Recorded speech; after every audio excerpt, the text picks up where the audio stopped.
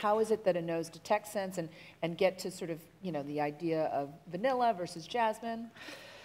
So the magic of the sense of smell is that it's a chemical sense. You have to, if you ask someone to smell something, they'll typically close their eyes and you have to take a breath in, and so then you're bringing chemicals into your nose, and you have this big array of proteins that are able to bind to those smell molecules in different ways. And so you can imagine if you have 400 options, and each of them can bind to a combination of different scents, the coding potential, the number of different smells that you can encode with the system is huge, is vast, is sort of uncountable, which is really convenient because we don't know what scents we might encounter in the future. So the human nose is prepared for virtually any scent. And so if you get on a plane and travel to another part of the world, you don't have to learn to detect those things. You can encounter completely unfamiliar scents because you're endowed with this huge set of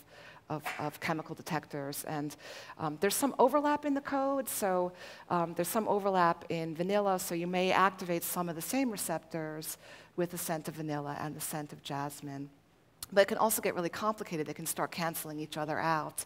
So when you start mixing things together, which is what perfumers do, things can become very unpredictable. So there's been good experiments showing that if I train each of you to smell jasmine or vanilla or something like wintergreen, you can learn to distinguish those. Once I start mixing them together, people are completely stumped. It's like my Jo Malone lime mandarin orange lotion. Thank God she didn't go beyond 3, because once you go beyond 3 components, people are completely stumped because the 400 receptors start interacting, and something, it will be like A plus B will produce Z, so a completely different percept emerges, which is why perfumery ends up being so empirical and so artistic, because you can predict what colors, you guys have all mixed colors together, you can predict what you'll get if you mix 2 colors.